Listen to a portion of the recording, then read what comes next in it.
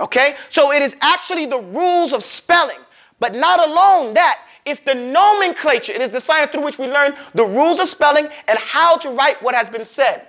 It is important to note that the rasmi of the Quran is treated as its own section by the scholars.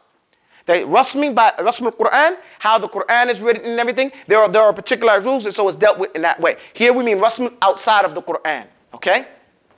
Rasmi is very easy and it's fun to learn. Following this order of study will give your mind the time it needs to completely absorb the rules and their detailed applications. Okay? If you take your time, you'll get it. Okay? Because rasmi utilizes a lot of sarf and it utilizes a lot of nahwu. Okay? Right. Going along, next take lessons in al-insha'u, which literally means to grow up and develop. As a term, al-insha'u is the science through which we learn how to develop and arrange feelings, emotions, ideas, and descriptions into clear Arabic expressions. For example, in English, we say, I'm going to cut my hair. In Arabic, you don't say that because it sounds like you're saying, I'm going to chop my hair. You don't say, I'm going to chop my hair. You say, I'm going to get my hair barbered. I have to hurry up. It is called the art of composition, the art of expressing specific thoughts in the normal expected method. Okay.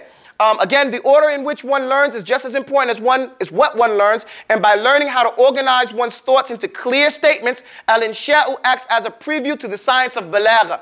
We'll come back to this after the salah so we can finish this lesson. أقول قولي هذا وأستغفر الله لي ولكم والسلام عليكم ورحمة الله وبركاته. Hold on.